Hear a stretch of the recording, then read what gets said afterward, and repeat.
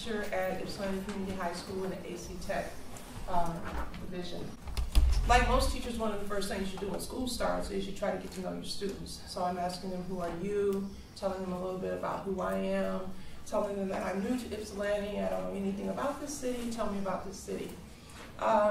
First things I got were, in general, were EMU is here, okay. We have a water tower, okay. I also got the student name for the water tower. And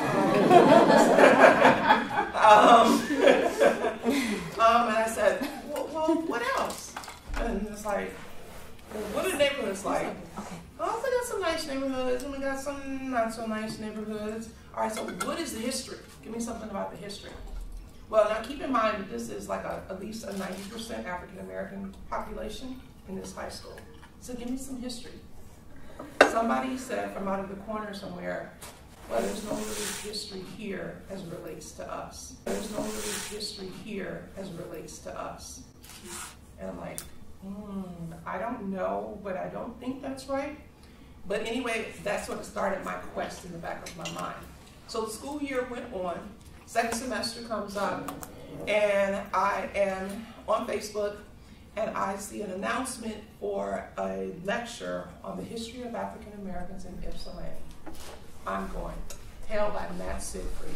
We go down to the library, I'm listening to him lecture, I'm seeing the slides, the pictures, and I am so blown away. I'm just astonished by how much history and culture is here that my students didn't know about, and maybe some of their parents didn't know about. Or if they knew, they didn't know very much. So at the lecture, Matt said he also does a walking tour to kind of go along with the slide presentation. So I signed up to go to the walking tour. Then somebody in the group that I'm with brings up the point, so what are you going to do with all this history? What is your plan to do with this? Asking Matthew this. And he said, you know, I really would just like to see some murals. And I'm like, I'm an art teacher. And so then another gentleman says, well, you know, if you two ever decide to come together and do this, I'll help you. A retired teacher from Lincoln, Jeff, said, I'll help you. And we got together and we did meetings all summer long. We called in the community. During the school year, one of my coworkers, a Spanish teacher, came to me and said, he says, you know, I have this friend of mine who's this terrific artist, works good with kids. He's come to my class and done things, and handed me Doug Jones's business card. I called up Doug. I said, this is what we're trying to do. We're trying to get these kids back connected with their community, with their history, with their culture. He said, we can do this. Doug had us drawing and sketching in the classroom. I told him about the project.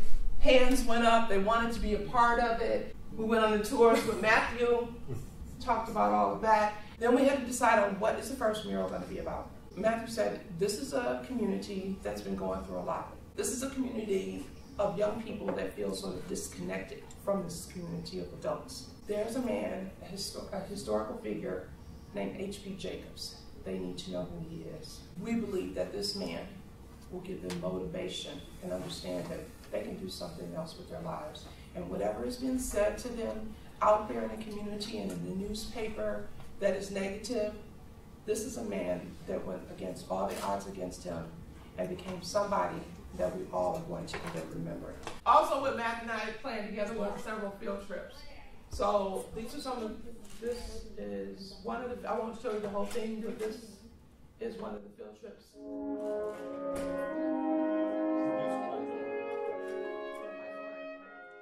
H.P. Jacobs is perhaps the most important man or woman who ever lived in Ypsilanti, and he's unknown. And he's unknown for a couple of different reasons.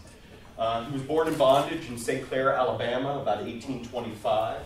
He was too small to work in the fields, they said, so he was charged with helping the elderly, perhaps insane patriarch of the family. During that process, he learned how to read and write, which was illegal. He forged his freedom papers. He stole his master's cart and horses and escaped with his wife and children and his brothers-in-law. And he came on his way to Canada. He went to Canada In 1856, he was baptized in the Detroit River and shed his slave name of Samuel Hawkins, and he took the name H.P. Jacobs, and Jacobs is his wife's name. He ended up coming to Ypsilanti before the Civil War, and he was the janitor at this school, this university. It was the Michigan Normal College. While he was in Ypsilanti, he founded Second Baptist Church, which is still here in Ypsilanti, and founded the first school for African American children, because African Americans could go to school in Ypsilanti, they just had to sit at the back of the schoolhouse. So H.P. Jacobs and African American parents said, we are not going to allow our children to be humiliated like that. We want a safe place for them to learn. So the first African American schoolhouse was opened here. He enrolled his daughters, while he's the janitor here, he enrolled his daughters in the music college. Right after the Civil War, he and his young daughters, who were in their early teens, and his wife and family go down to Natchez, Mississippi to open a school for recently freed people from bondage, and that school is now known as Jackson State University. So the founder of Jackson State University was the janitor here at Eastern Michigan University, which is a big challenge, I think, to all of us. He's a leading figure in Mississippi politics during Reconstruction, and I think that word Reconstruction is why we don't know about him anymore. And then you notice here, at the end of his life, at the age of 65, he got his medical degree, became a doctor. So, and by the way, his family comes back to Ypsilanti, and he's always coming back to Ypsilanti, back and forth to Ypsilanti. He's perhaps the most talked about African-American man of the 19th century in Ypsilanti, and unknown today, unknown today. This person who went from bondage to janitor to state senator in less than 10 years is unknown today. We don't know H.P. Jacobs. Does anybody have heard of Elijah McCoy here in Ypsilanti? Elijah McCoy is the most famous black man to come from Ypsilanti. He was an inventor, patents, and all of this kind of stuff.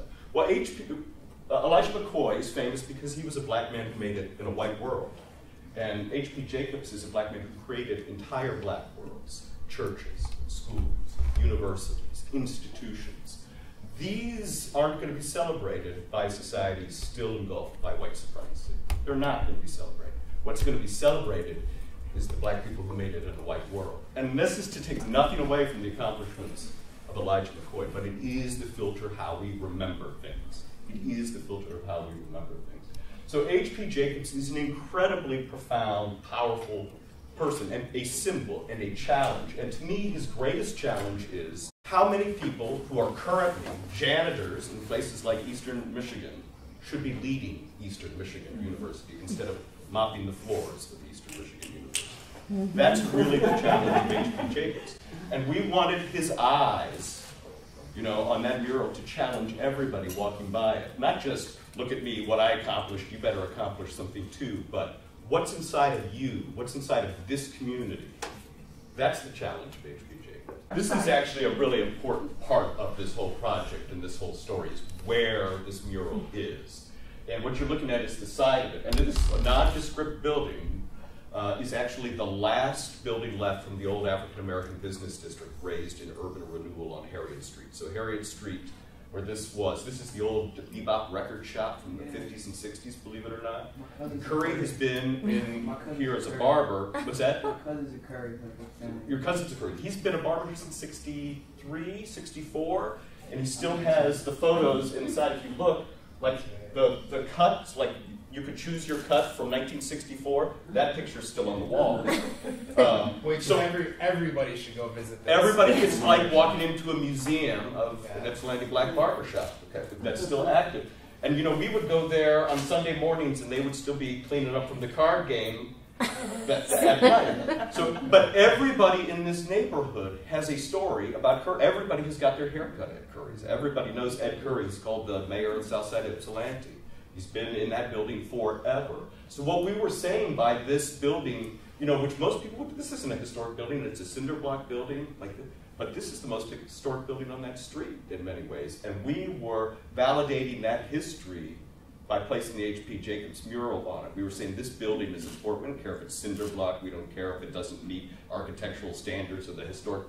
It is important to this community. And this H.P. Jacobs mural says this building is important. And also the building says the mural is important.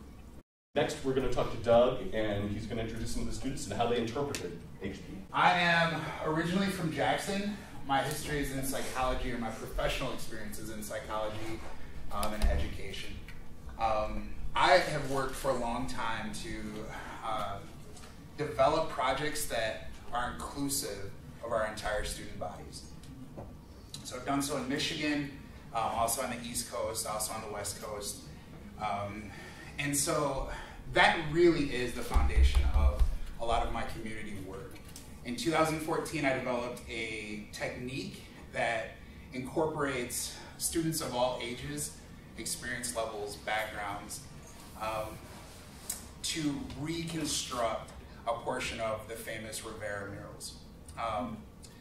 So my story with Ypsilanti sort of begins when I was a college student and I was daydreaming about the effect that maybe I could have on the community.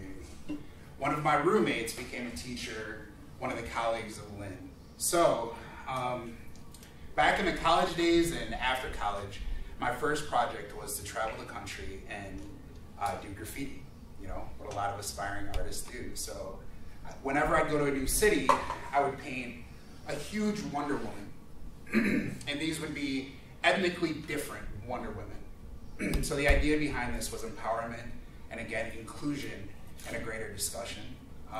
Jesse is his name, the teacher at YCS, invited me to sort of speak as a symbol of art for his students at Ypsi. And he used pretty strong words like resegregation, like the, how can I say, the deconstruction of a positive image of youth in Ypsilanti. And so he had invited me for years to come and speak to his class. I used the DIA's Frida Kahlo and Diego Rivera exhibit as sort of a platform for me to come speak. So I brought in my Pixel project into his Spanish classes. His students reconstructed this beautiful image of Frida Kahlo. I got to teach them about diversity in Michigan, about Mexican muralists, about the life of Frida, in time for them to visit the DIA as part of a field trip to see this exhibit. That's when I was introduced to Lynn Settles. Okay, so again, the foundation for my work is inclusion. Okay, we let a lot of students slip by. And I think the question that arises from what Matt just shared with us is really a story of this. You know, why is it that some are janitors and some are PhDs? Why is it that some people are considered superior and some people are considered inferior? Why is it that some people are permitted the privilege of reading and writing while others are not? Why is it that some people are valued for their creativity and their problem-solving abilities while other people are not? So as you can imagine, the foundation for my work really found a great home in this project. Douglas being a Jackson-based artist, my thing is, how can the kids had met Matthew?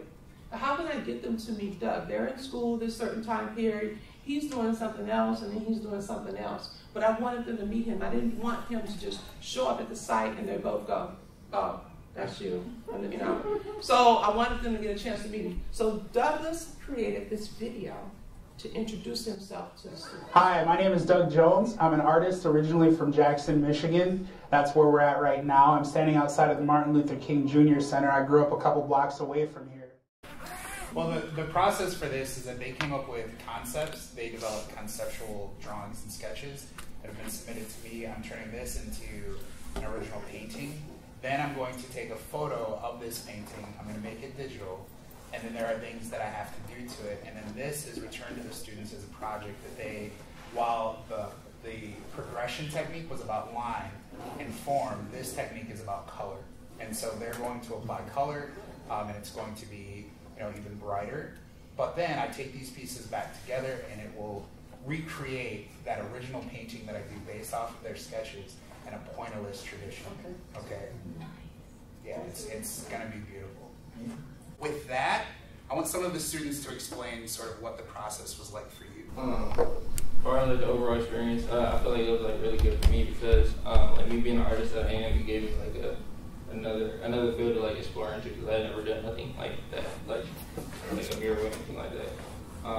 And it kind of like helped me to express myself and like leave my mark on Ypsilanti, so to say.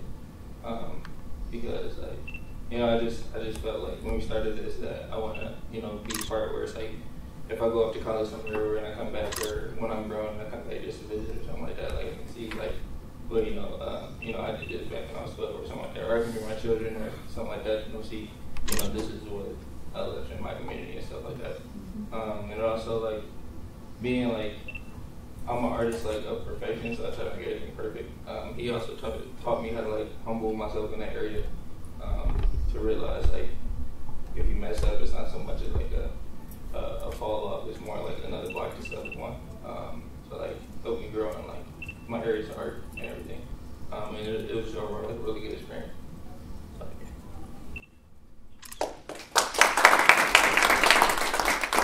My name is Keitra. I'm a senior at Ypsi High School.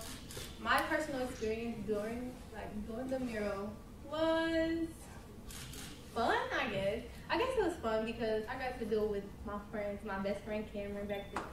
And Miss Settles let us bring different people. So one day I would like bring my sister, I'll bring my other best friend, try to get my cousins to come and help us do the mural. So I think it was pretty fun. And then I got to learn about H.C. Jacobs, which I personally did not know who that was at all. So when Matt came to our class, it was talking to us about who he was. It was really interesting to me. When we worked on the mural, meeting Dove was fun. It was really fun because like he let us do anything that we wanted to do. Like we would go up there and put handprints on the wall. He'd be like, "Oh, that's so cute," and then we would like write our names on there and everything that we did. He was just like, "Oh, that's cute. Can you just like put color there so that you can splash color over there?" Like it was just really fun. Like some days I would have practice. Me and my teammates would go after practice because we just really wanted to go out and do it. And one time we were painting and it was some community members just walking by. They were just like so amazed to see what we were doing, and it just made me feel like, oh, maybe the community will think different of us now that we're out in the community and we're helping out. So yeah, I just had fun.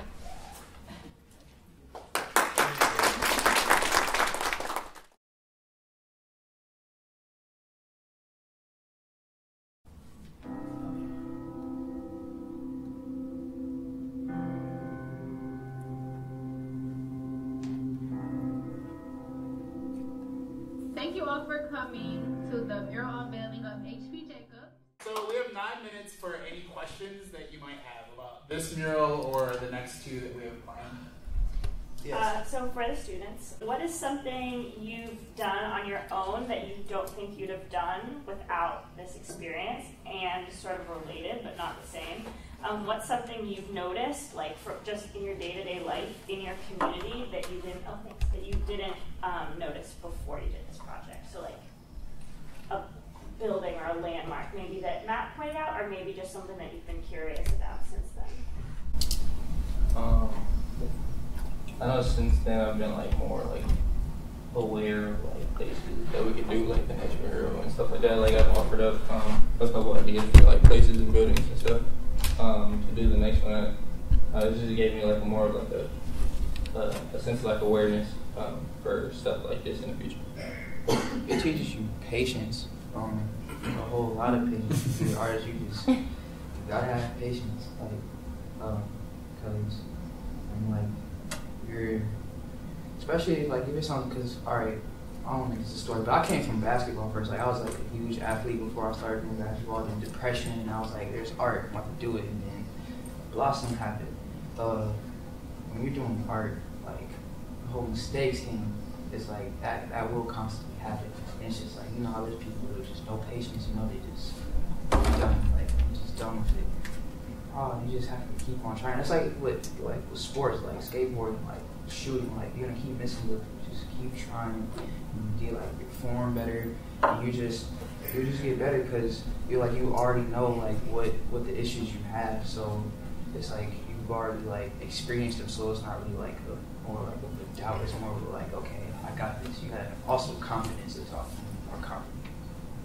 At first, I was really just looking for something to pass the time, and then I got interested, and I got, like, it's just, like, everything that we do, like, no matter what background you come from, you can still do something big and beautiful, and it just makes you, like, happy to be part of Ypsi, and that it's just a way to, like, show that I'm proud to be where I'm from, and that nothing can take this away from me.